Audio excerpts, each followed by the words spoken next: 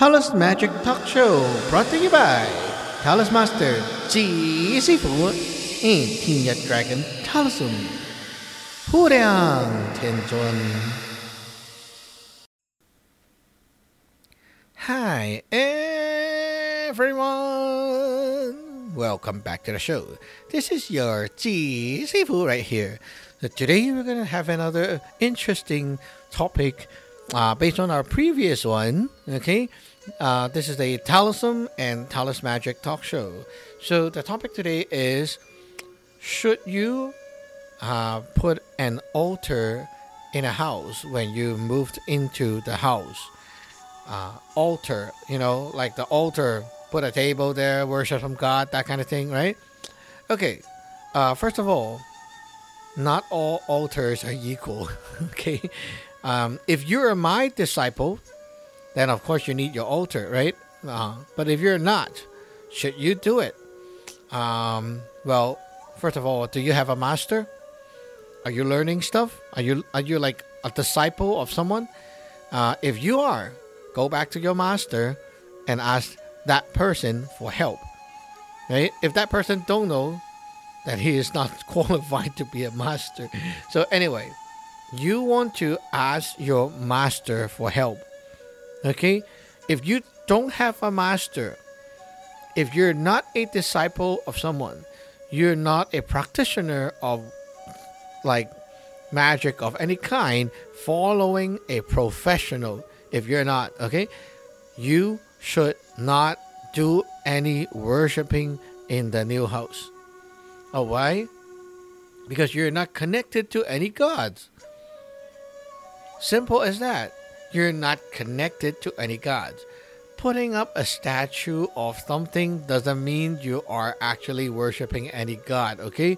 A lot of Chinese have this problem. They just like, oh, we got a business. We got to like put up a General Kwan or something, and then they just buy a statue, put it there, and then like pretend they know, and then burn some incense, say a prayer, and they believe that will work. Okay, to be honest, this is dangerous. Don't do that, right? Does it work? Yes, it works because you are creating your own gods. That is no different from a little girl calling that teddy bear that she's hugging her friend, right? So she believes this teddy bear is a real being, and she called that her friend, and she prayed with it, and so on, right? So yeah, you're just like that. You buy a statue, you call that your god, and you believe in it, right? Same thing. What you're doing is no different from people thousands of years ago creating their own gods, which is done today too. Hey, what you're doing is you are just putting your faith, or I can say your heart energy, right? The heart energy comes from your energies, body, core, which is the heart. This heart energy is the energy of creation, energy of life. Everyone has it. Once you believe something blindly without proof, you are putting your heart energy into that stuff. So yes, any kid doing the same thing with their toy figure, I believe this Batman will protect me, right? Same thing with you holding that General Kwan statue. No different. Oh, but I burn incense. Doesn't matter, okay? Whatever ritual you do, it's the same deal. You're creating your own god. Now, there's nothing wrong about creating your own god at first. What's wrong is if that new house have spirits or ghosts or whatever evil things, unseen things, right? Those invisible beings, invisible to you, okay? Those beings, they can hijack your statue and become your god. You see how scary that is? It's like a hacker. You open your computer, expose your computer to the public Wi-Fi network without any password. What can happen? Hackers can get you. right? Very simple. You open your own computer as a hotspot, and with no like password or protection, people can get in easily and steal your information. Same thing with the altar. You open a statue, you don't know how to protect it. You're just doing it yourself. If there are stuff inside the house haunting the house, they would just go inside and say, okay, now I'm your God. You can invest into me. And then they will use you. Okay, I've seen real story like that. Don't become another victim. What happened is, the scary thing comes later. It's not like, oh, I invited the evil spirits into my statue, and then that night, I started seeing things, and then people go crazy and they die. It's not like that. Evil things are like con artists. They con you. It's like they put a setup on you to aim for the long-term benefit. They will help you. Yeah.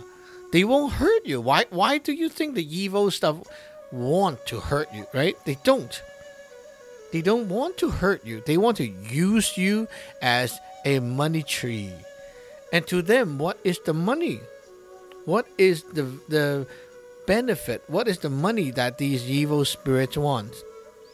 To this evil spirit, okay, you don't understand because you're not in that world. To those evil spirits, they want your soul energy. Why?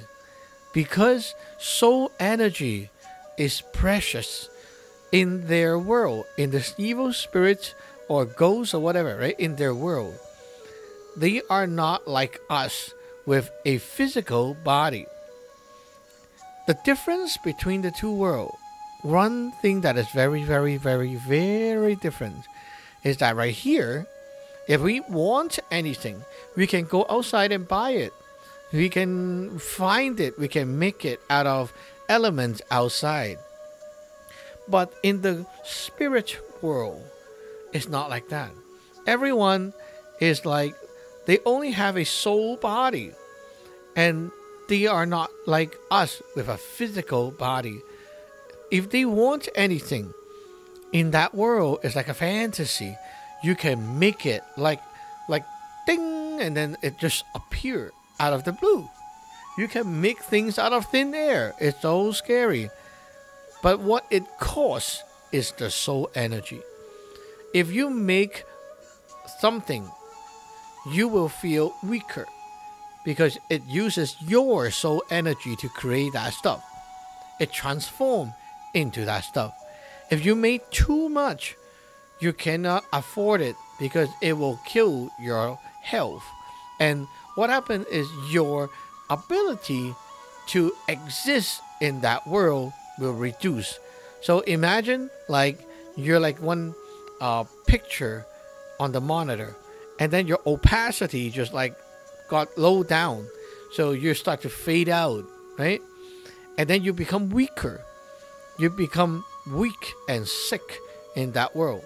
So in order for people to keep on building and creating and have things that they want, they have to accumulate more soul energy. They can do that by eating each other. Like here, right? In this world, we also consume each other's by maybe like consuming each other's time, right? You talk to people, you consume their time. We consume animals too. We eat them. It sounds scary, right? But yeah, those spirits, they eat each other's for the soul energy. But then it's like so little compared to us, human being. We have like a lot of soul energy. Our soul energy replenish every day. When we sleep, when we eat, there's like endless amount of soul energy being generated every day. They're like, wow, human beings are so nice.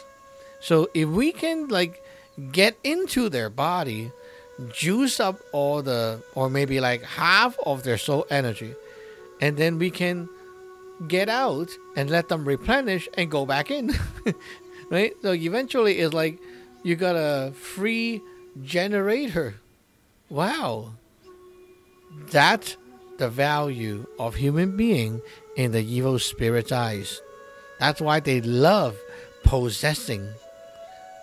Whenever the spirits possess a human being, they loot your soul energy away.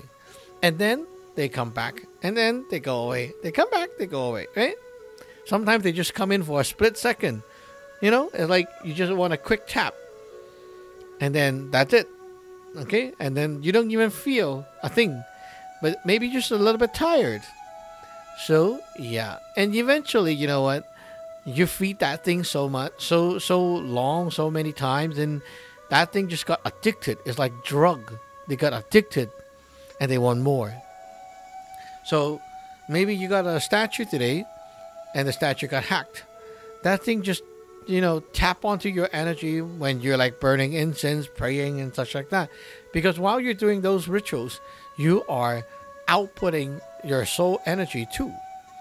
And that thing just like loot a little bit, right? It's fine. I mean, you don't feel a thing because you're doing what you're supposed to do, and you do your praying, talking, worshiping, and then, okay, you go eat your breakfast and whatever, right? It feels natural to just feel a little bit tired in the morning, right? Yeah. So that thing just absorbed that little bit of energy. After a few months, you feed that thing every day, right? So its stomach get bigger. It needs more. It wants more. And then it will come back for more. And eventually you feel like, oh, how come like every day I'm so tired? Even I sleep a lot, I'm still so tired. What's going on? Well, you don't realize that thing is like, I need more. So not just the time when you are doing your worship, but maybe when you're working, that thing already try to suck up your energy, right? And eventually, they're like, I need more. So, yeah. And then they will suck up your wife's energy. And then sooner or later, you see people starting to get sick all the time. Or energy is like always low and down. And eventually, the whole family get affected. And then, you know what? Up to a point, when the family is like so contaminated with that stuff, and that evil thing is so strong, then it will influence the energy of the house and make people not happy. It makes everyone always like angry, not harmonized, and then eventually it will stir up a lot of other problems. And then you'll be like, one day, okay, you feel that this thing is not blessing our family. We have been praying to this for so long. It's not blessing us. We're having so much problem. Oh, you just realized? Okay, you just realized that, right? And you decided to like let go of it, or maybe change another one, right? Maybe like you want to change your religion, or change the statue to another god, something like that. Okay. Now that evil thing is like, you're trying to get out of, okay, you're trying to like get rid of me? No, it's not going to happen. Then they will flip the table. They will make you realize that doing that is a bad move, right? Like a con artist, they will give you troubles. When you have the thoughts of removing things, then you crash your car. Then a flood happened. Then a fire happened. Then someone get hurt. Then someone broke their leg. Wow, so many things happen. We must pray harder now. You see how this thing is like a big problem, right? If you have a statue, an altar, and you don't have the power to protect it, that's what's going to happen eventually if there's like evil things that decided to hack you. So for altars that are hosted by like real practitioners, like my disciples, right? Your altar, when you built it, they're all connected to the lineage power, right? If the evil spirits want to go inside, the lineage power is going to kick them out.